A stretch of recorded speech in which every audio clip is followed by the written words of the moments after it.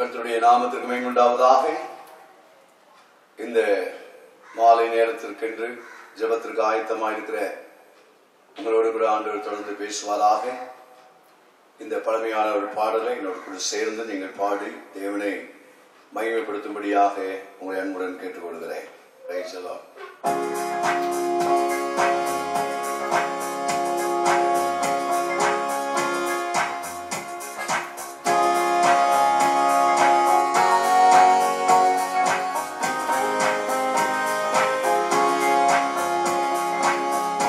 Dayave,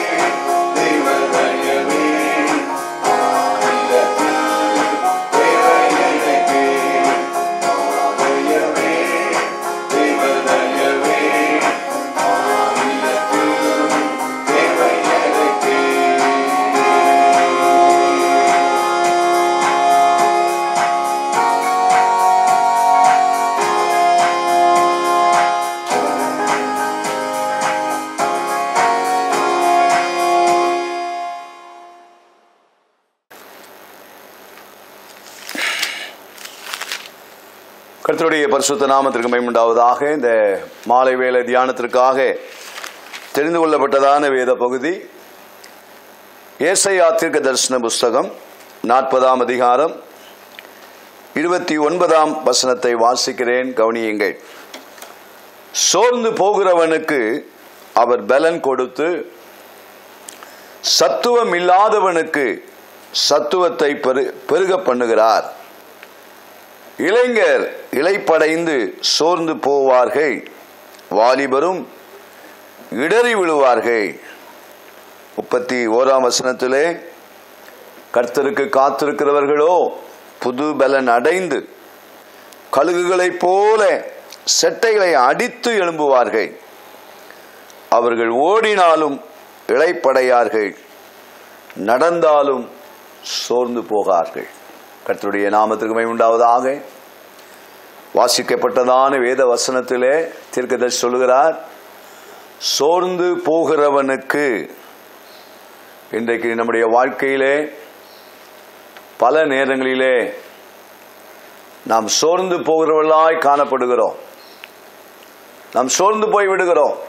அது இந்த நாட்களிலே கடந்த 22ஆம் தேதியிலிருந்து இன்றைக்கு இந்த 31ஆம் தேதி வரைக்கும் அநேகருடைய வாழ்க்கையிலே அதற்கு முன்பதாக இருந்த உற்சாகம் இருக்கிறதா என்பது ஒரு கேள்விதான். 22ஆம் தேதிக்கு முன்பதாக இருந்த அந்த வேகம், அந்த ஓட்டம் எல்லாம் தளர்ந்து போனது. வேதம் பாருங்க, இந்த 2020 நடக்கக்கூடிய சம்பவத்தை ஏசாயா தீர்க்கதரிசி ஏற்கனவே உரைத்தது போல நான் அறிகிறேன். சோர்ந்து போக மாட்டேன் என்று சொன்னவர்கள் எல்லாருமே இந்த நாட்களிலே சோர்ந்து போய்விட்டார்கள் என்பதை நாம் பார்த்து கொண்டே இருக்கிறோம். இந்த ஒரு வார காலத்தில் வேகங்கள் குறைந்தது, ஓட்டம் குறைந்தது, எல்லாமே மாறிவிட்டது.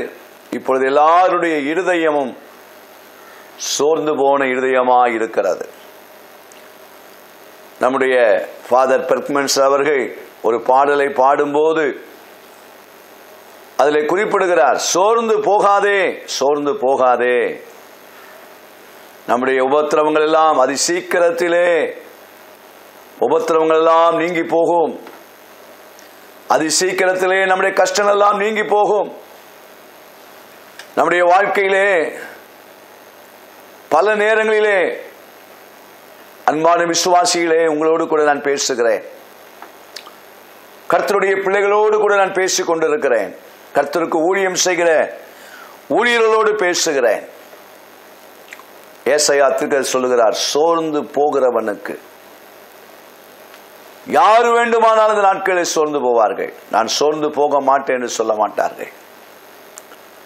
ஒவ்வொரு நாளையும் நாம கடந்து, ஒரு மாதத்தை கடந்து, கர்த்தருக்கு சித்தமானால் இந்த இரவோடு கூட இந்த 3வது மாதத்தை முடித்து நாளை அதிகாலையிலே 4வது மாதத்திலே பிரவேசிக்க போகிறோம்.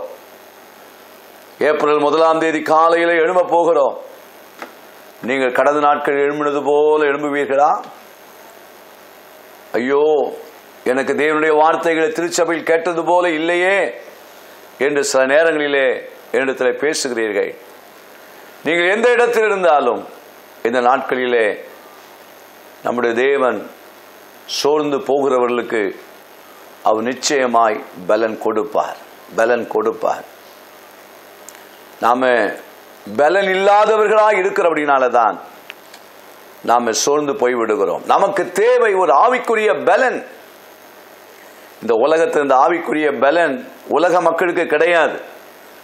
ஆவிக்குரியவர்கள் என்று சொல்லப்படுகிற அந்த வார்த்தைக்கே உலகத்தில் உள்ள ஆட்களுக்கு அது விளங்காது. அது வேற விதத்தில் சொல்ல வேண்டும் என்றால், பெயர் கிறிஸ்தவர்களுக்கு விளங்காது. பெயரளவிலே அவர்கள் கிறிஸ்தவர்களாக இருக்கிறார்கள்.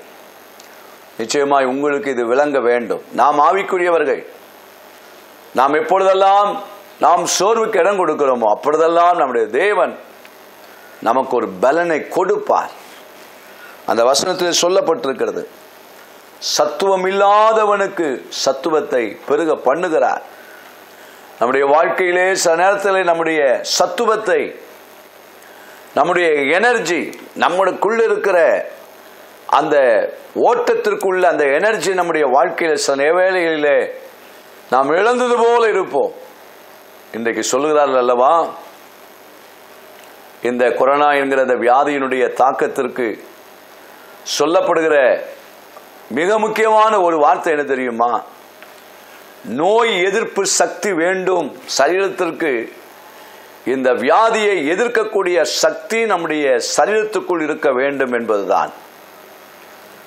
அந்த நோய் எதிர்ப்பு சக்தி யாருக்கு இல்லையோ அவர்களை அது அதிகமாய் தாக்குவதற்கு வாய்ப்பு இருக்கிறது என்று அறிந்தவர்கள் சொல்லுகிறார்கள். அது உண்மைதான். ஆனால் நம்முடைய ஆவிக்குரிய வாழ்க்கையிலே, ஆவிக்குரிய ஜீவியத்திலே கர்த்தருடைய பிள்ளைகளே, நமக்கு ஒரு எதிர்ப்பு சக்தி வேணும். நம்முடைய சோர்வுகளை மேற்கொள்ளத்தக்கதான ஒரு எதிர்ப்பு சக்தியை பெற்றுக்கொள்வதற்கு தான் வேதம் சொல்லுகிறது. அந்த சத்துவம் ஒரு மனிதனுடைய வாழ்க்கையில் அந்த சத்துவம் இல்லையா, அந்த சத்துவம் இல்லாத மனிதனுக்கு ஆண்டவர் அந்த எதிர்ப்பு சக்தியை ஆண்டவர் கொடுத்து அந்த சோர்விலிருந்து இயேசுவின் நாமத்தினாலே வெளியே ஆண்டவர் கொண்டு வருவார். ஒருவேளை சோர்ந்து போனவர்களாக இந்த செய்தியை நீங்கள் யாராகிலும் கேட்டுக்கொண்டிருப்பீர்கள் என்றால், இயேசு கிறிஸ்துவின் நாமத்தினாலே அந்த சோர்வின் ஆவியிலிருந்து வெளியே வாருங்கள். இயேசுவின் நாமத்தினால் அந்த சோர்வின் ஆவியை ஆண்டவர் எடுத்து போடுவாராக. ஆகவே பலன் இல்லையா, சத்துவம் இல்லையா? இன்றைக்கு நீங்கள் செய்ய வேண்டியது என்ன? நாம் எல்லாரும் செய்ய வேண்டியது தெரியுமா? ஆண்டவரே, எனக்கு பலன் இல்லை ஆண்டவரே, நாங்கள் சோர்ந்து போகிறோம் ஆண்டவரே, எங்களுக்கு சத்துவம் இல்லை ஆண்டவரே, நாங்கள் சத்துவம் இல்லாமல் இருக்கிறோம், எங்களுக்கு சத்துவத்தை நீர் எங்களுக்கு பெருக பண்ணும் என்று கேளுங்கள்.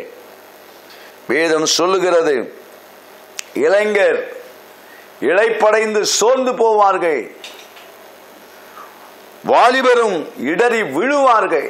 ஏங்க இளைஞர் வாலிபர்லாம் சொல்லப்பட்டு சில நேரத்தில் அவங்க தான் ரொம்ப அதிகமாக சொல்லுவாங்க, அதெல்லாம் என்னெல்லாம் ஒன்றும் அட்டாக் பண்ணாது. அதெல்லாம் நான் இந்த நாட்களில் தெருவுக்களில் காலையில் கடைக்கெல்லாம் போகும்போது வெளியே போகிற ஆட்கள்லாம் பார்ப்பேன். நிறைய ஆட்கள் அங்கங்கமாய் கடைகளுக்கு போவது, அங்கே போவது, இங்கே போவது இதெல்லாம் பார்ப்பேன். அதில் வேடிக்கையான ஒரு விஷயம் என்னவென்றால், நான் கவனித்ததில் வயசானவங்கெல்லாம் மாஸ்க் கட்டிக்கிட்டு கடைக்கு போகிறாங்க. வயசானவங்கெல்லாம் அவங்க தங்களை பாதுகாத்து கொண்டு வயசானவங்கெல்லாம். ஆனால் நிறைய இந்த வாலிப பசங்க என்ன பண்ணுறாங்கன்னா, எதை பற்றியும் கவலை இல்லை, ரோட்டில் கிரிக்கெட் விளாடுறாங்க, ரோட்டில் சுற்றிட்டு இருக்கிறாங்க. யாருமே இந்த வாலிப பிள்ளைகள் மாஸ்க் கட்டவே இல்லை. ஏன்னா அவங்களுக்கு ஒரு தைரியம், எனக்கெல்லாம் வராது, ஏன்னா எனக்கு ஒரு சத்துவம் இருக்குது, எனக்கு ஒரு பலன் இருக்குது, எனக்கு சக்கரை வியாதி இல்லை, எனக்கு அது இல்லை, இது இல்லை. ஆகவே அதை பற்றி அவங்க அக்கறை கிடையாது. நான் எவ்வளோ பேரை பார்த்துட்டேன். கடந்த 22ஆம் தேதியிலிருந்து வயசானவங்க எல்லாம் அவங்க அரசாங்கத்துக்கு கீழ்ப்படிந்து தன்னுடைய முகத்தை மறைத்து வேலைகளை செய்கிறார்கள். ஆனால் இந்த இளைஞர்கள், இந்த வாலிபர்களுக்குள்ளே இருக்கிற ஒரு தன்னம்பிக்கை, தனக்குள்ள இருக்கிற ஒரு சுய என்னவென்றால், எனக்கு பலன் இருக்கிறது, எனக்கு சத்துவம் இருக்கிறது. அது வேதம் சொல்லுகிறது, பலன் இல்லாத நீ எனக்கு பலன் இருக்கிறது என்று நீ சொல்லுகிறாய் அல்லவா? இளைஞனே, நீ ஒரு நாள் சோர்ந்து போவாய். வாலிபனே, எனக்கு சத்துவம் வேண்டாம் என்று நீ சொல்லுகிறாய் அல்லவா? உனக்கு சத்துவம் தேவை, இல்லாவிட்டால் நீ இடறி விழுவாய். இந்த நாட்களிலே பலாயிரக்கணக்கான மரணத்திலே வயதானவர்கள் மட்டுமல்லங்க, இளைஞர்களும் வாலிபர்களும் குழந்தைகளும் பாதிக்கப்பட்டிருக்கிற இந்த சூழ்நிலையிலே, முதலாவது ஒரு மாம்ச பிரகாரமாய் ஒரு கருத்தை சொல்லுகிறேன். உங்களுடைய மாம்சத்திலையும் ஆண்டவர் ஒரு பலனை கொடுக்கணும், ஆவிக்குரிய நிலைகளிலும் ஆண்டவர் ஒரு பலனை தரணும். இந்த 2 விதமான பலனும் இந்த நாட்களிலே நமக்கு தேவை. மாம்ச பிரகாரமாக சில நேரங்களிலே சில வேலையினுடைய பலுவினாலே நாம் எழும்புவதற்கு, ஒரு வேலைகளை செய்யக்கூட நம்மால முடியாது. அப்படிப்பட்ட நேரத்திலே ஆண்டவர் நமக்கு ஒரு பலனை கொடுக்கணும். அதான் மாம்சத்திலே தேவன் நமக்கு ஒரு பலன் கொடுப்பது. ஆவிக்குரிய ரீதியிலே நமக்கு பலன் என்றால், சத்துவம் என்றால் என்னவென்றால், நம்முடைய வாழ்க்கையிலே குறிப்பிட்ட நேரத்திலே இதற்கு மேல் என்னால முடியாது, இவ்வளவுதான் என் கதை, இதுக்கு மேல ஓடாது, இதுக்கு மேல என்னால ஓட முடியாது. அதனாலதான் அங்க சொல்லப்பட்டிருக்கிறது 31ஆம் வசனத்திலே, கழுகுகளை போல செட்டைகளை அடித்து எழும்புவார்கள், அவர்கள் ஓடினாலும் நடந்தாலும் என்று சொல்லப்பட்டிருக்கிறது.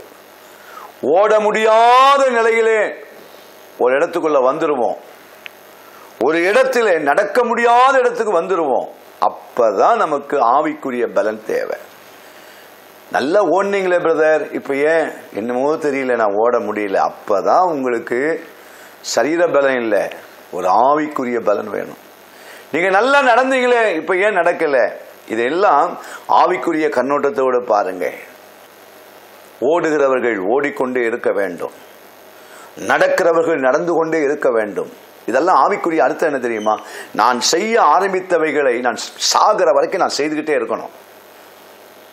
ஆண்டவர் என்னை அழைத்து என்னை செய்ய வைத்த ஒரு காரியத்தை நான் இடையில விட்டு விடுவேன், ஆனால் எனக்குள்ளே ஒரு ஆவிக்குரிய பலன் இல்லை, எனக்குள்ளே ஆவிக்குரிய சத்துவம் இல்லை என்பதுதான். அப்போஸ்தலனாகிய பவுல் தீமோத்தேயுக்கு நிருபத்தில் சொல்லுகிறார், நல்ல போராட்டத்தை போராடினேன், என் விசுவாசத்தை நான் காத்து கொண்டேன், என் ஓட்டத்தை முடித்தேன் என்று சொல்லுகிறார். ஆரம்பித்தவர்கள் எல்லாரும் முடித்திருக்கிறாரா என்று பாருங்கள். ஏன் அவர்கள் ஆரம்பித்தவர்கள் முடிக்கவில்லை? ஆரம்பிக்கும் போது நடந்தார்கள், ஆரம்பித்தவர்கள் இடையிலே ஓடினார்கள், ஆனால் கொஞ்ச காலம் பொறுத்து அவர்களால் நடக்கவும் முடியவில்லை, ஓடவும் முடியவில்லை. அவர்கள் அமைதியாய் சைலண்டாக மாறிவிட்டார்கள். கர்த்தருடைய பிள்ளையே, ஆரம்பிப்பது எவ்வளவு முக்கியமானதோ, மரண பரியந்தம் நடக்க வேண்டிய இடத்தில் நடந்து தான் ஆகணும், ஓட வேண்டிய இடத்திலே ஓடத்தான் ஆகணும். தீர்க்கதரிசன புஸ்தகத்தில் ஒரு வசனம் சொல்லப்பட்டிருக்கிறது, நீ காலாட்களோடும் ஓடணும், குதிரை படையோடும் ஓடணும், குதிரைகளோடும் ஓடணும். நிறைய பேர் காலாட்களோடு ஓடும்போதுன்னா எந்த வாகனத்தையும் பயன்படுத்தாமல், எந்த குதிரையிலும் போகாமல் நடக்கிறவர்களோடையே நடந்து போவது. சிலர் மெதுவாய் நடப்பார்கள், சிலர் வேகமாய் நடப்பார்கள்.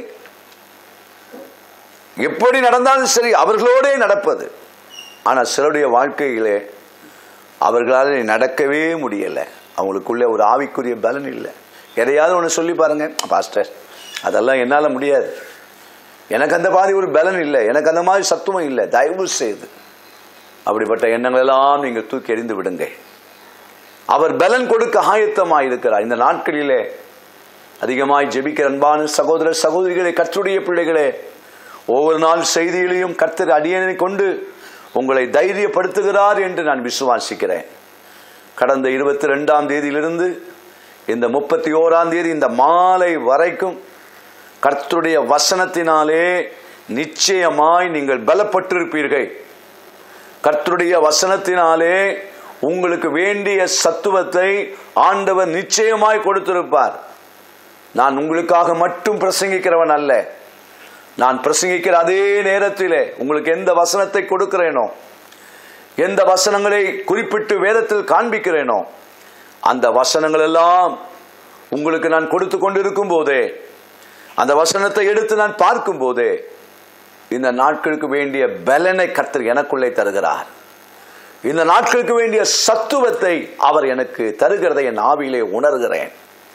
இந்த செய்தியை கேட்டுக்கொண்டிருக்கும் போதே உங்கள் வாழ்க்கையிலே 4வது மாதத்தை எதிர்பார்த்திருக்கிற, ஏப்ரல் மாதத்தை எதிர்பார்த்து கொண்டிருக்கிற உங்களுடைய வாழ்க்கையிலே அன்பான சகோதரனே சகோதரியே, இந்த வார்த்தையின் மூலமாய் ஆண்டவர் உங்களை தொடர்ந்து நடக்க வைப்பாராக, தொடர்ந்து உங்களை ஓட வைப்பாராக. உங்களாலே காலாட்களோடும் ஓட முடியும், உங்களோடு கூட உங்களால் குதிரைகளோடும் ஓட முடியும். எனக்கு வேதத்தில் ரொம்ப பிடித்தமான காரியம், நான் வசனத்திற்குள்ள இன்னும் வரல, ஆகவே நீங்கள் சற்று கவனியுங்கள். எலியா தீர்க்கதரிசியை பற்றி சொல்லப்பட்டிருக்கிறது. எலியா ஆகாப்பை பார்த்து சொல்கிறார், ரதத்தை பூட்டு, மழை வரப்போகிறது, நீ மழையில் நனையாமல் இருப்பதற்கு. 3 வருஷம் மழை பெய்யல, இப்ப பெரிய மழை பெய்ய போகுது, வானம் இருட்டி கொண்டு வருகிறது. எலியா சொல்லுகிறார், ஆகாப்பே ரதத்தை பூட்டு, நீ போ அப்படி என்று சொல்றார். வசனத்தை எடுத்திருந்தால் வாசிக்க கேட்போம். அதற்குள்ளாக வானம் மேகங்களினாலும் காற்றினாலும் கருத்து பெருமழை உண்டாயிற்று. ஆகாப் ரதத்தில் ஏறி இஸ்ரேலுக்கு போனான். கர்த்தருடைய கை எலியாவின் மேல் இருந்ததினால் அவன் தன் அறையை கட்டிக்கொண்டு இஸ்ரேலுக்கு வருமட்டாக ஆகாப்புக்கு முன் ஓடினான். அந்த அதிகாரத்தில் 1 ராஜாக்கள் 18ஆம் அதிகாரம் 44ஆம் வசனத்துடைய கடைசி பகுதியில் அவர் சொல்லுகிறார், மழை உம்மை தடை செய்யாதபடிக்கு ரதத்தை பூட்டி போய்விடும் என்று சொல் என்றான். மழையில ராஜாவே நனைஞ்சிடக்கூடாது. எவ்வளவு அக்கறை பாருங்க. ஆகாப்பு எலியாவை எப்படி பார்த்தான் தெரியுமா? ஒரு காலத்துல பகைங்கனா பார்த்தான். ஆகாப்புக்கு ஒரே ஒரு பகைஞான எலியா தான். சில நேரத்தில் ஜெபிக்கிறவங்களுக்கு யார் தெரியுமா பகைஞர்கள்லாம்? ஜெபிக்காதவங்கெல்லாம் உங்களுக்கு பகைஞர்கள் தான். நீங்க ஜெபிக்கலையா, நீங்க மற்றவங்க ஜெபிக்கலையா, உபவாசிக்கலையா, உங்களை பார்த்து உங்களை சத்ருவாதான் நினைப்பாங்க, பகைஞனாதான் நினைப்பாங்க.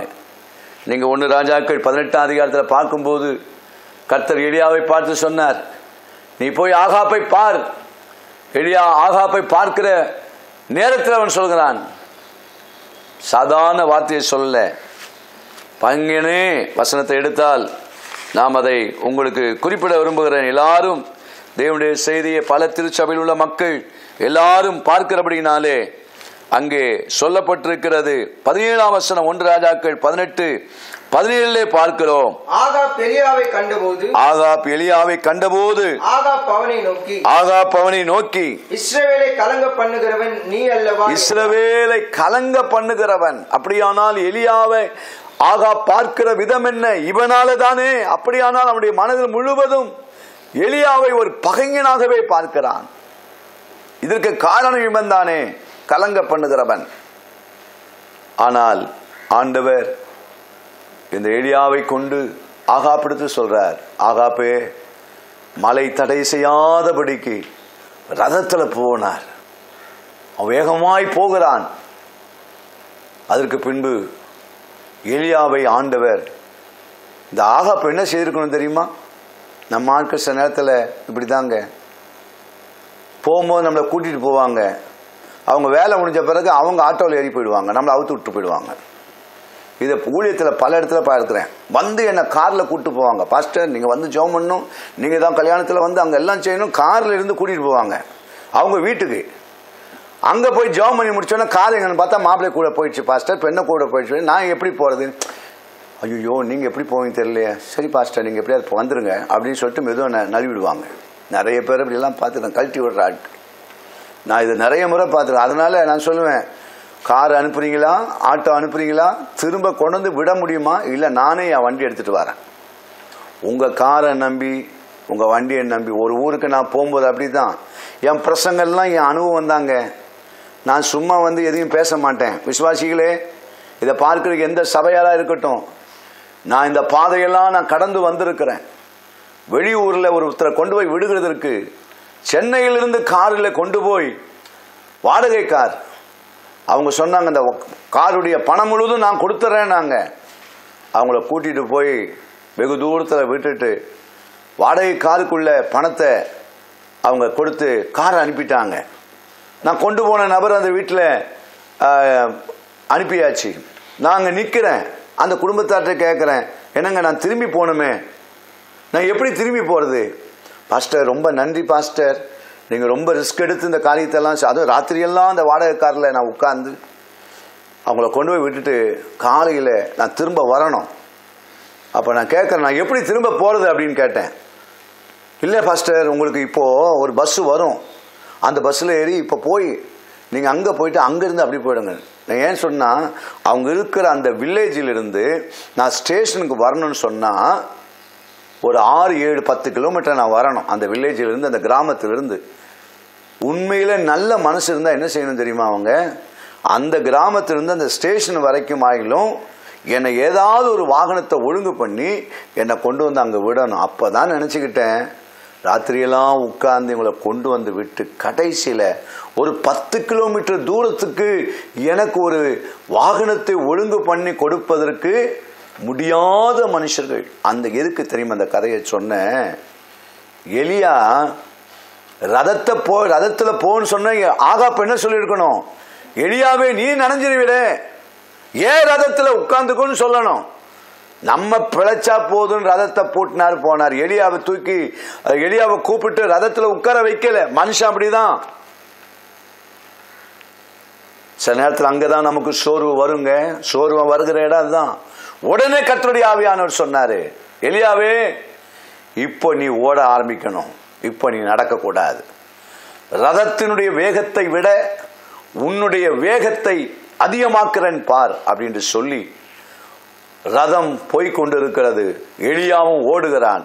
கொஞ்ச நேரத்தில் பார்த்தால் ரதம் பின்தங்குகிறது. எலியாவினுடைய வேகம் அதிகமாகிறது. இதுக்கு காரணம் என்ன தெரியுமா? எலியாவுக்குள்ளே ஒரு பலனை ஆண்டவர் கொடுத்தார். எலியாவுக்குள்ளே ஒரு சத்துவத்தை ஆண்டவர் கொடுத்தார். இன்றைக்கு உங்களுடைய வாழ்க்கையிலே உங்களுக்கு தெரியாதுங்க. நான் சில நேரங்களில் நான் யோசிப்பேன். நீங்கள் அப்படியெல்லாம் சிந்திச்சு பாருங்க. நான் யோசிக்கிற மாதிரி நீங்கள் யோசித்து பாருங்க. நீங்கள் எப்படி இத்தனை வருஷம் கடந்து வந்தீங்க? உங்களுக்கு சோதனைகள் இல்லாமல் இருந்ததா? உங்களுக்கு பாடுகள் இல்லாமல் இருந்ததா? உங்களுக்கு கஷ்டங்கள் இல்லாமல் இருந்ததா?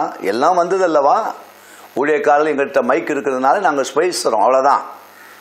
நாங்கள் பேசிகிட்டு இருக்கிறதுனால நாங்கள் எங்களை பற்றி சொல்கிறோம். உங்கள் கையில் மைக்கை கொடுத்து உங்களுடைய 50 வருஷ அனுபவத்தை சொல்லுங்க, 40 வருஷ அனுபவத்தை சொல்லுங்கன்னு சொன்னால் என்னை விட உங்கள் வாழ்க்கையில் நிறைய பிரச்சனை இருந்திருக்கும்.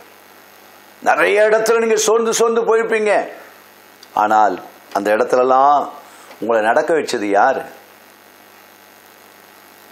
உங்களை ஓட வச்சது யாரு? அவர் சொன்னார் இல்லையா, நான் கொடுப்பேன், நான் பலன் கொடுப்பேன்னு சொன்னார் இல்லையா? அவர் உங்களுக்கு பலன் கொடுத்திருக்கிறார். சில நேரங்களில் சபையில் நான் சபையாருக்கு சாட்சிக்கு நான் அதிகமாக நேரம் கொடுக்கறது இல்லை. திடீரென்று ஆவியானவர் ஏவும்போது கொடுக்கும்போது அவங்க சாட்சியை கேட்டு நானே ஆச்சரியப்படுவேன். ஐயோ, எவ்வளோ பெரிய சாட்சி உங்கள் வாழ்க்கையில் இருந்திருக்குது. இவங்க எப்படி தான் இந்த சூழ்நிலையில் இப்படி வந்துட்டாங்க? இவங்க இடறி விட வேண்டியவங்களாச்சே, இவங்க தற்கொலை பண்ண வேண்டியவங்களாச்சே, இவங்க வாழ முடியாமல் போறவங்களாச்சே. ஆனால் அவங்க சாட்சி அவங்க சொல்லும்போது நான் கவனிச்சுக்கிட்டே இருப்பேன். இந்த இடத்துல நிச்சயமாய் இவங்க சோர்ந்து போகக்கூடாது என்பதற்காக, இவர்கள் இடறிவிடக் கூடாது என்பதற்காக அவர் ஒருவரே பலன் கொடுத்தார். அவர் ஒருவரே சத்துவத்தை கொடுத்தார். ரதத்தினுடைய வேகத்தை விட எலியாவினுடைய வேகம் அதிகமாய். அதனுடைய அர்த்தம் என்ன தெரியுமா? எலியா மலையில் நனையவில்லை. மலை எலியாவை தடுத்து விடவில்லை. இன்றைக்கு தேசத்தில் உள்ள பிரச்சனைகள் உங்களை தடுத்து விடாமல் இருப்பதற்கு ஊழியக்காரர்களாக இருந்தால் இந்த கொரோனா என்கிற இந்த வைரஸினுடைய பிரச்சனை உங்களுடைய ஊழியத்தை பாதித்து விடும் என்று தயவு செய்து பயப்படாதீர்கள். உங்கள் ஆத்துமாக்கள் ஒரு நாளும் சிதறடிக்கப்பட கர்த்தர் விட மாட்டார். ஊழியர்களாய் நீங்கள் இருப்பீர்கள் என்றால் உங்கள் ஆத்துமாக்களை கர்த்தர் உங்களுடையவர்களாகவே வைத்திருப்பார். நீங்கள் ஒரு நாளும் சோர்ந்து போய் விடாதீர்கள். அவர்களுக்காக தினம் ஜெபம் பண்ணுங்கள். உங்களால் இயன்றதை அவருடைய காரியங்களுக்காக நீங்கள் அவர்களோடு கூட தொலைபேசியில் பேசிக் கொண்டிருங்கள். அவர்கள் உங்களோடு கூட பேசட்டும். ஒருவர் முகம்தான் பார்க்கலங்க. நமக்கு இந்த நாட்கள் இருக்கிற வசதிகளை கொண்டு தைரியப்படுங்கள். நாம ஓடக்கூடியவர்கள். மற்றவர்களெல்லாம் ஓட முடியாது, மற்றவங்களாம் நடக்க முடியாது. நம்ம ஓடுவோம், நம்ம நடப்போம். பவுல் சொன்னார் இல்லையா, நான் முடித்தேன். இதுக்கு இடையில அவருக்கு பிரச்சனை வரலையா? இதுக்கு இடையில அவருக்கு கஷ்டம் வரலையா? எல்லாம் வந்ததுங்க, எல்லாம் வந்தது. அவர் சொல்றார் 2 கொரிந்தியரிலே நாம் வாசிக்கும் போது 4ஆம் அதிகாரம் 2 கொரிந்தியர் 4ஆம் அதிகாரம் 1ஆம் வசனத்தை வாசிக்க கேட்போம். 2 கொரிந்தியர் 4ஆம் அதிகாரம் 1ஆம் வசனம். இப்படிப்பட்ட ஊழியத்தை உடையவர்களாகிய நீங்கள் இப்படிப்பட்ட ஊழியத்தை உடையவர்களாகிய நாங்கள் இப்படிப்பட்ட ஊழியத்தை உடையவர்களாகிய நாங்கள் இரக்கம் பெற்றிருப்பதால் சோர்ந்து போகிறதில்லை. ஊழியத்தில் எங்களுக்கு ஆண்டவர் கொடுத்த ஊழியங்க. ஊழியத்தை நாங்க எடுக்கல. ஊழியர்களே, யார் என்ன வேணா சொல்லட்டும், உங்களுக்கு ஊழியத்தை கொடுத்தது கர்த்தர். ஏசிய திருச்சபையினுடைய மூத்த ஊழியராயிருந்த பாஸ்டர் சுந்தரம் ஐயா அவர்கள் இந்த உலகத்திலே இருந்த நாட்களிலே அருமையான ஒரு ஆவிக்குரிய தகப்பனார். அவரை ஒரு முறை சந்திப்பதற்காக என் வாழ்க்கையிலே எங்க அப்பாவும் ஊழியத்தில் உள்ளவர் தான். எங்களுடைய தகப்பனிடத்தில் நான் சொல்ல விரும்பாத சூழ்நிலையிலே தகப்பனத்தில் போய் என் பிரச்சனை எப்படி சொல்வது? ஏனென்றால் என்னுடைய தகப்பனாரும் அருமையான பாஸ்டர் சுந்தரம் ஐயா அவர்களும் நெருங்கிய ஊழியத்திலே ஒன்றாக ஊழியம் செய்தவர்கள். ஸ்லானிலே அவருடைய சாட்சியெல்லாம் இருக்கிறது. ஆகவே ஒரு முறை ஏசிய கில்பாக் கார்டனில் இருக்கும்போது ஐயாவை பார்க்கும்படியாக நான் சென்று அவரிடத்தில் நான் பேசினேன். அன்றைக்கு எனக்கு அதிகமான சோர்வு.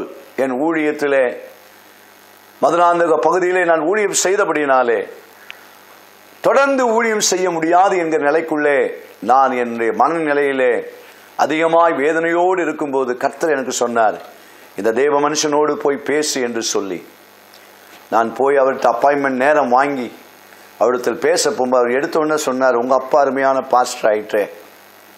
அந்த ஐயா அந்த தகப்பனாருக்குள்ளே பாஸ்டர் சுந்தரம் ஐயா அவர்களுக்குள்ளே பாஸ்டர் மோசஸுடைய மகன் வந்திருக்கிறார் என்ற உடனே அங்கு உள்ளவர்கள் உடனே என்னை பார்ப்பதற்கு அனுமதி கொடுத்தார்கள்.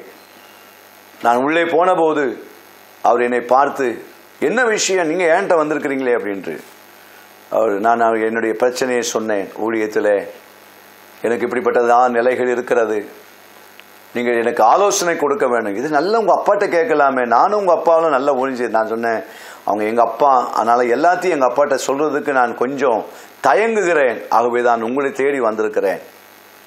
நான் உங்களுக்கு இதில் ஒரு விஷயத்த சொல்கிறேன், நீங்கள் சோர்ந்து போகிறாமா இருந்தால் அனுபவமுள்ள ஊழியத்தில் போங்க. அதெல்லாம் ரொம்ப முக்கியங்க. அனுபவமுள்ள ஊழியத்தில் நீண்ட காலங்களாக ஊழியம் செய்தவர்கள், பல சோதனை வழியாய் போனவர்கள், பல பாடுகள் வழியாய் போனவர்கள், பல கஷ்டத்தின் வழியாய் போனவங்க, ஆனால் நொறுக்கப்பட்டு போனவங்க, பணத்தோடு ஊழியத்துக்கு வந்த ஊழியர்களை நிறைய பேர் நான் பார்த்துருக்கிறேன்.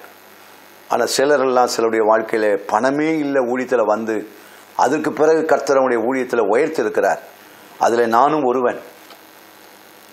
அன்பான கர்த்தருடைய பிள்ளைகளே, அந்த நேரத்தில் அந்த ஐயா சொன்னாங்க, உங்களுக்கு ஒன்று சொல்கிறேன், அப்பா சொன்னதுக்காக நீங்கள் ஊழியத்துக்கு வந்தீங்களா? இந்த ஊழியத்தை கர்த்தர் உங்களுக்கு கொடுத்தாரான்னு கேட்டார். இந்த ஊழியம் கர்த்தர் கொடுத்த ஊழியம்னா நீங்கள் செய்யுங்க. இந்த ஊழியத்தை உங்களுக்கு ஸ்தாபனம் கொடுத்துருக்குது அல்லது அப்பா சொன்னாங்கன்னு வந்தீங்கன்னா தயவு செய்து ஊழியத்தை விட்டு நீங்கள் போயிடுங்க. உங்களால் இந்த ஊழியத்தில் நடக்கவும் முடியாது, உங்களால் இந்த ஊழியத்தில் ஓடவும் முடியாது. அவர் சில அனுபவங்களை சொன்னார். உங்கள் எல்லாருக்கும் பாஸ்டர் சுந்தரம் ஐயாவுடைய சாட்சியை நீங்கள் கேட்டிருப்பீங்க. அவருடைய சாட்சி புக்கு இருக்குது, நீங்கள் வாங்கி முடியுமானால் படியுங்க. அப்படி உங்களுக்கு தேவையானால் எனக்கு சொல்லுங்க. நாம் மீண்டும் திருச்சபையில் சந்திக்கும் போது இப்படிப்பட்ட அனுபவம் உள்ள ஊழியர்கள் அன்றைக்கு நல்ல வழியில் நடத்தினாதான் இன்றைக்கு இந்த நேரத்தில் இப்படிப்பட்ட இந்த சூழ்நிலையிலே 2 ஆராதனைகள் சபையில் நின்று நடத்த முடியாத இந்த நேரத்திலும் நான் சோர்ந்து போகவில்லை.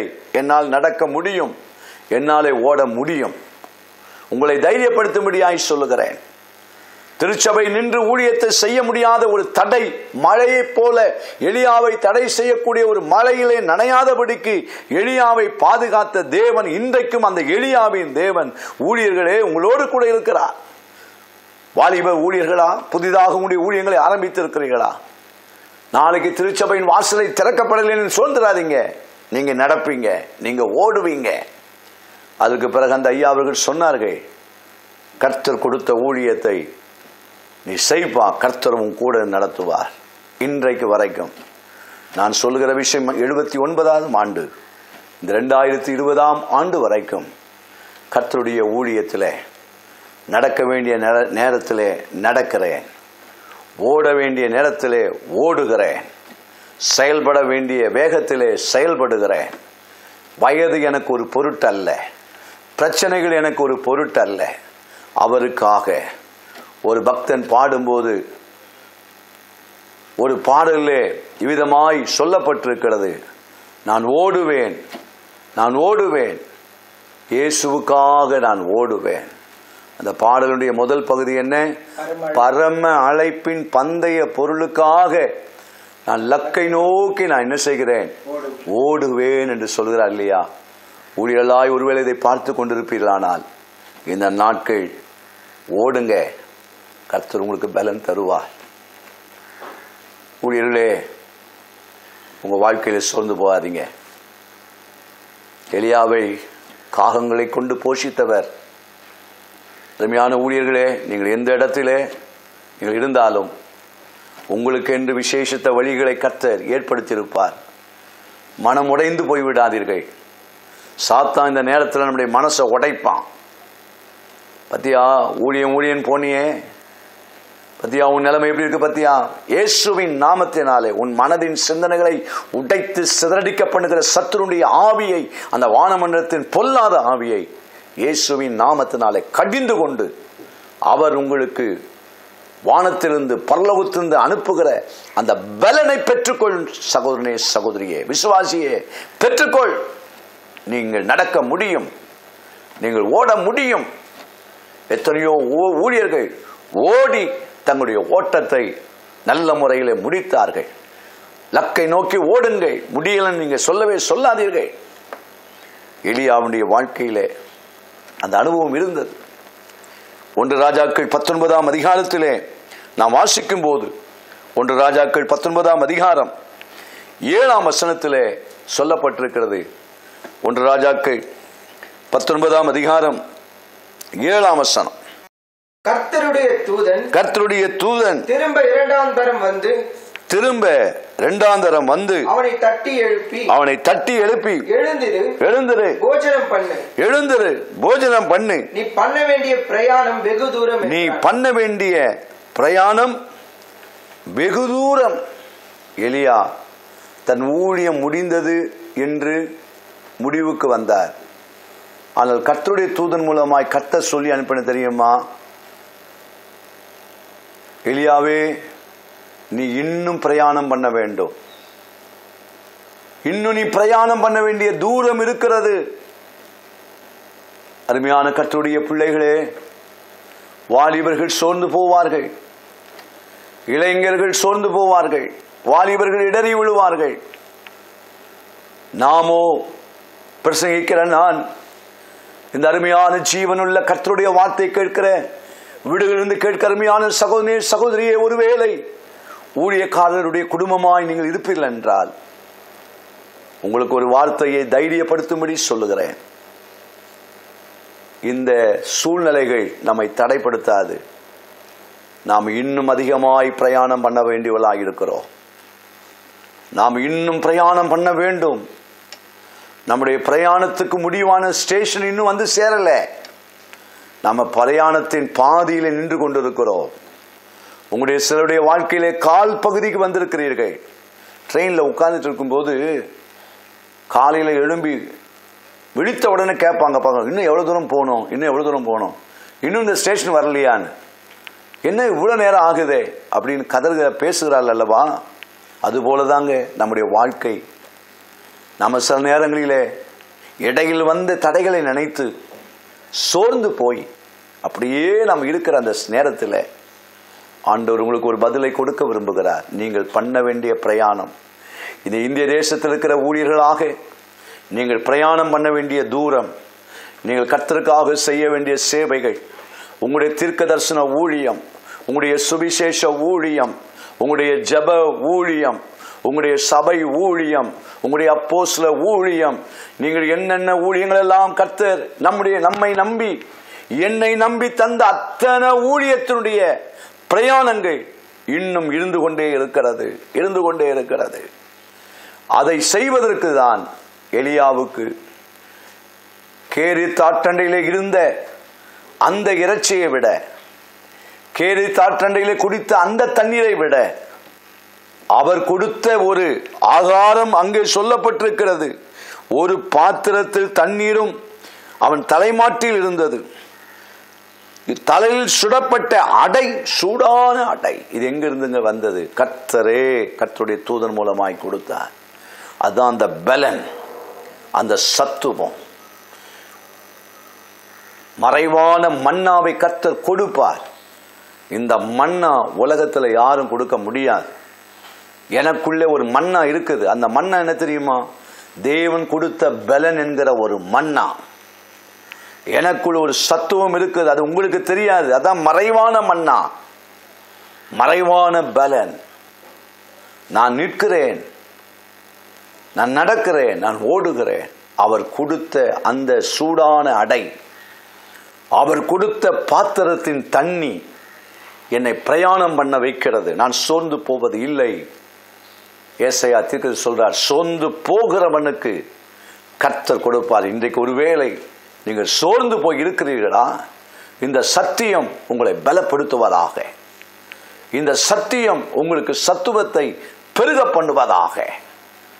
படுத்திருக்கிற சகோதரனே, நீ நிற்க ஆரம்பி. நின்று கொண்டே இருக்கிற சகோதரனே சகோதரியே, நடக்க ஆரம்பி. நடந்து கொண்டிருக்கிற சகோதரனே சகோதரியே, நீ ஓட ஆரம்பி. தேவன் உன்னை ரதத்தின் வேகத்தை விட, உங்களுடைய வேகத்தை, இந்த உலகத்தாருடைய வேகத்தை விட, தேவனை நம்பாதருடைய வேகத்தை விட உங்களுடைய வேகம் அதிகமாக்கி தருவார். நீங்கள் ஒரு பேசஞ்சராக அல்ல, நீங்கள் ஒரு எக்ஸ்பிரஸாக கர்த்தர் உங்களை மாற்ற வேண்டும். உங்களுடைய வேகம் எக்ஸ்பிரஸ் ட்ரெயினை விட விமானத்தினுடைய வேகத்தை போல கர்த்தர் மாற்ற விரும்புகிறார். ஒரு விமானம் தரையில் வேகமாய் ஓடுகிற எல்லா வாகன சக்திகளை விட வானத்தில் பறக்கிற விமானத்தினுடைய வேகம் எத்தனையோ மடங்கு அதிகம். ஆகவேதான் ட்ரெயினில் போகும்போது இரவெல்லாம் பிரயாணம் பண்ணி காலையில் போய் இறங்குறோம். ஆனால் பிளெயினில் அப்படி இல்லை. 1 ஹவரில் 400 கிலோமீட்டரை 1 ஹவரில் போயிடுறான். அப்படியானால் அந்த விமானத்தினுடைய வேகம் அவ்வளவு அதிகமாக. நம்ம ஓட்டம் அப்படிப்பட்டதுங்க, நம்முடைய ஓட்டம் அப்படிப்பட்டது. ஓடுங்க ஆண்டவருக்காக, சோர்ந்துடாதீங்க. உங்களுக்கு கர்த்தர் இந்த மாலை வேளையிலே அந்த பலனை ஆண்டவர் கொடுப்பார். வேதத்திலே 1 ராஜாக்கள் 19ஆம் அதிகாரம் 8ஆம் வசனத்திலே வாசிக்கிறோம். 1 ராஜாக்கள் 19:8 சொல்லப்பட்டிருக்கிறது. அப்பொழுது அவன் எழுந்திருந்து புசித்து குடித்து அந்த போஜனத்தின் பலத்தினால் 40 நாள் இரவு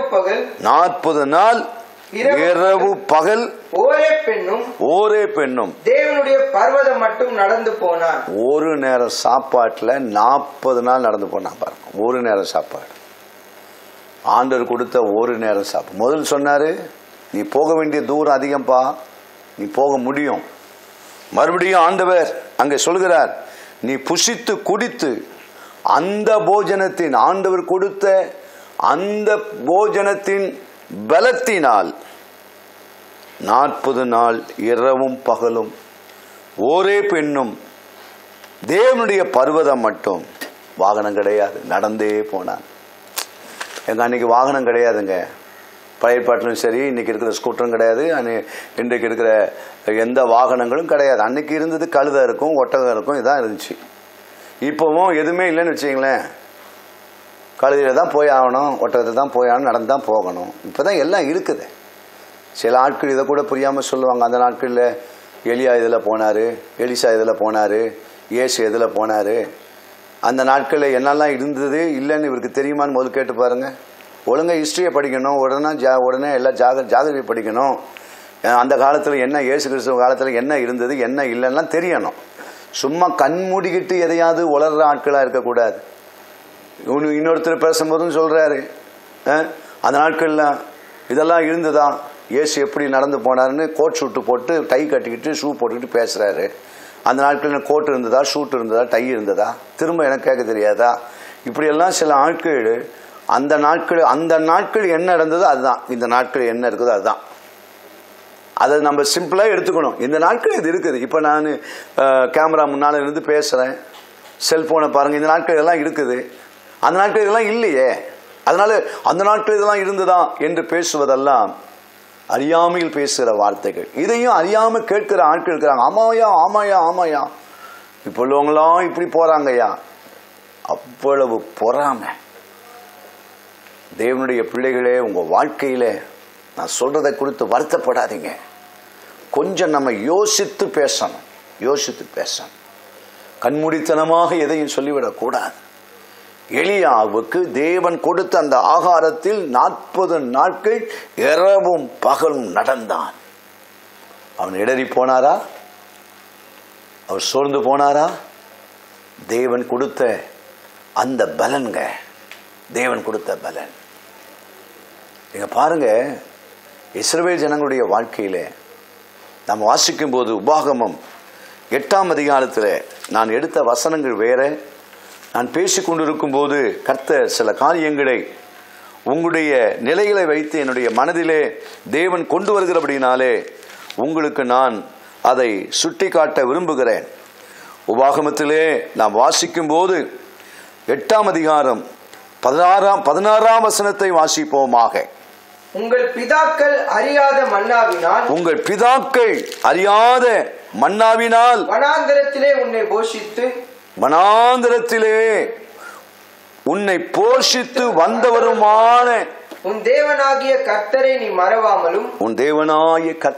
மறவாமலும்.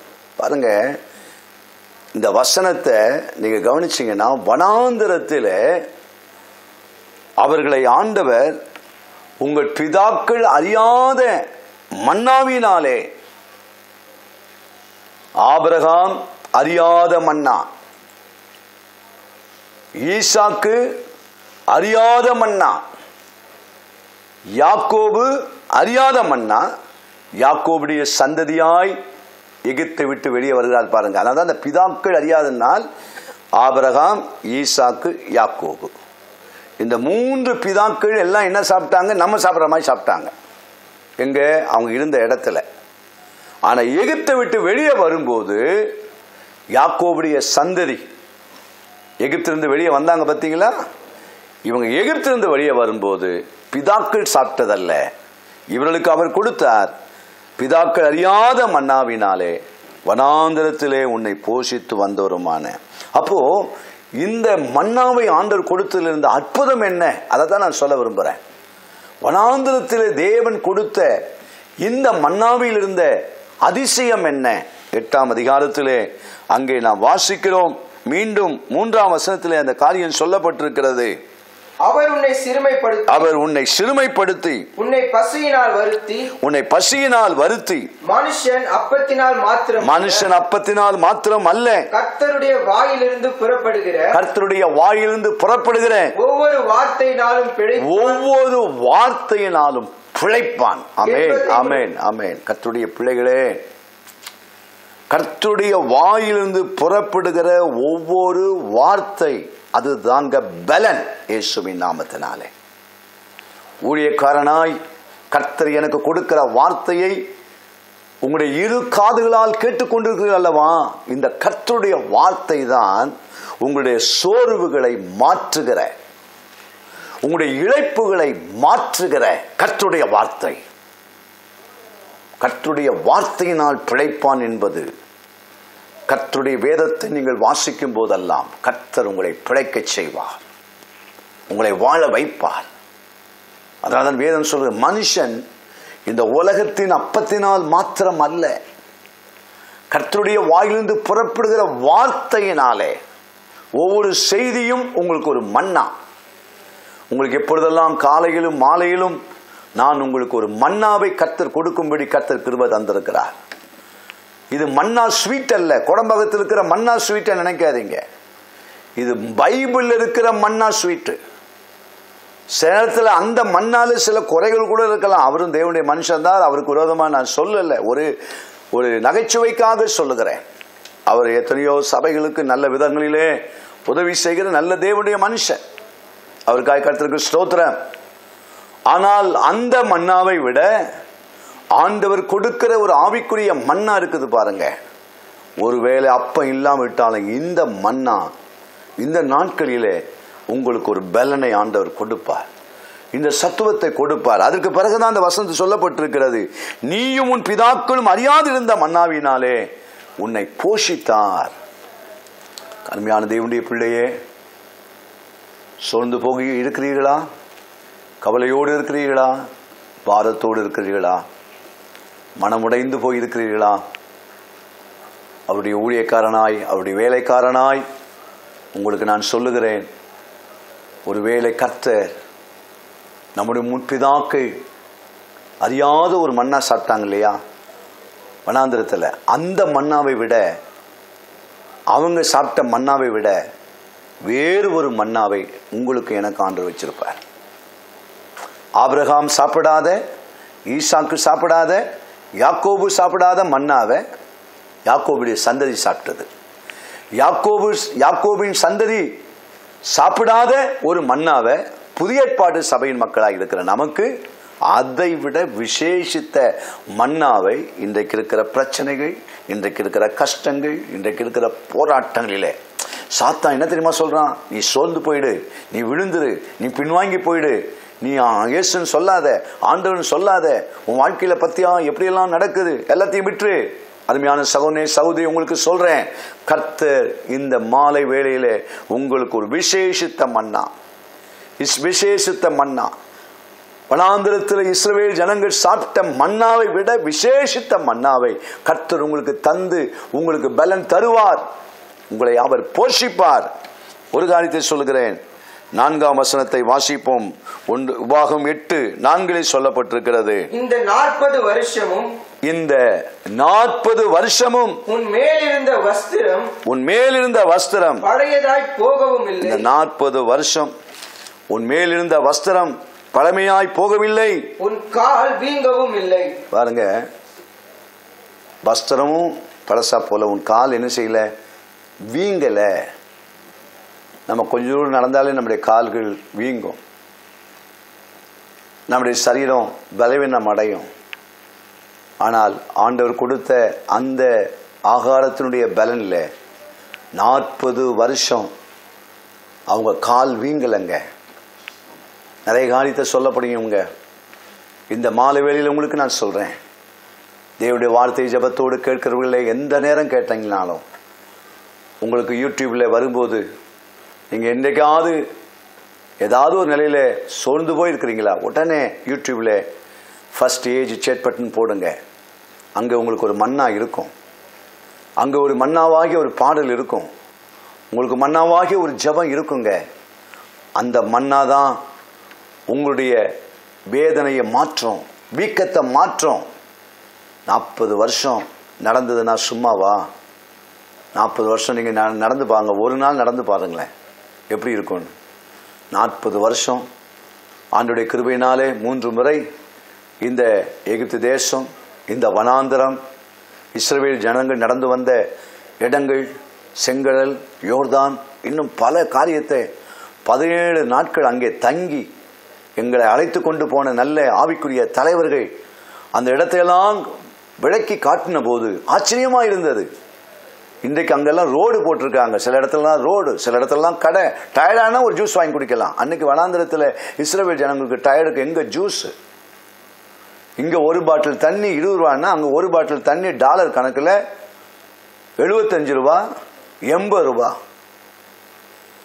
எவ்வளோ இன்றைக்கு கடைகள் இருக்குது, அன்னைக்கு ஒண்ணுமே கிடையாது. ஆண்டவர் கொடுத்த மன்னாவை தவிர வேற ஒன்றும் சாப்பிட முடியாது. ஆண்டவர் கொடுக்கிற அந்த கண்மலையின் தண்ணீரை தவிர வேற தண்ணியை குடிக்க முடியாது, ஏன்னா அங்க கிடையாது. அப்படி இருந்தாலும் அதுல ஒரு பெரிய அற்புதம் இருந்தது. என்ன தெரியுமா? அவர்கள் அந்த தேவ பலனை பெற்றுக்கொண்டே இருந்தாங்க. அந்த சத்துவம் இந்த கானான் தேசத்துக்குள்ள போற வரைக்கும் இருந்துகிட்டே இருந்துச்சு. ஆனா இவங்களுடைய பின்மாற்றத்தினாலதான், இவங்க ஆண்டவரை பின்பற்ற வேண்டிய விதத்துல பின்பற்றாதனாலதான் அந்த கானான் தேசத்தை சுதந்திரிக்க முடியாமல் போய்விட்டது.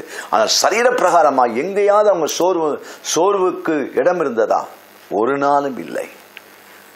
இந்த மாலை வெளிந்த செய்தி அதுதான்.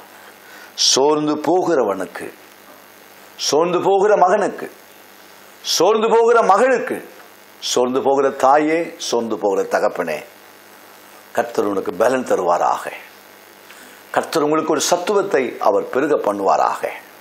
கர்த்தருக்காக நில்லுங்கள், கர்த்தருக்காக நடவுங்கள், கர்த்தருக்காக ஓடுங்கள். உங்களுடைய நடையை கர்த்தர் வேகப்படுத்துவார்.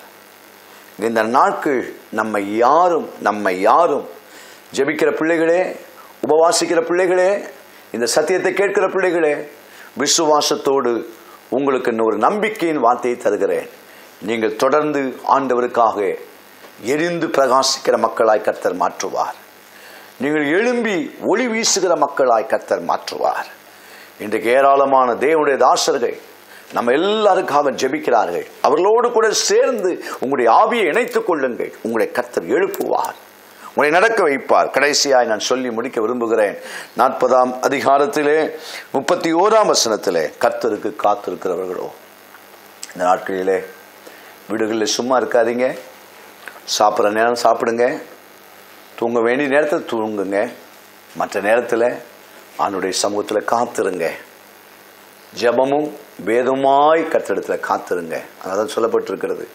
கர்த்தருக்கு காத்திருக்கிறவர்களோ சோர்வுகளை மாற்றக்கூடிய அந்த புது பலனை ஆண்டவர் தருவார். அந்த புது பலனுக்கு ஒப்பானது எது என்றால் கழுகுன்னு சொல்லிட்டார். கழுகுக்கு ஒப்பான பலன் தான் புது பலனாக இருக்கிறது. நிறைய பலன் இருக்குது, ஆனால் எல்லா பலனை விட சூப்பர் பலன் எதுன்னா கழுகுடைய பலன். அதனால தான் கர்த்தருக்கு காத்திருக்கிறவர்களுக்கு புது பலன் அடைந்து கழுகுகளைப் போல செட்டைகளை அடித்து எழும்புவார்கள் என்று சொல்லப்பட்டிருக்கிறது. கர்த்தர் இந்த மாலை வேளையிலே கழுகுகளைப் போல செட்டைகளை அடித்து நீங்கள் எழும்புவீர்கள். கர்த்தர் உங்களை எழும்ப பண்ணுவார்.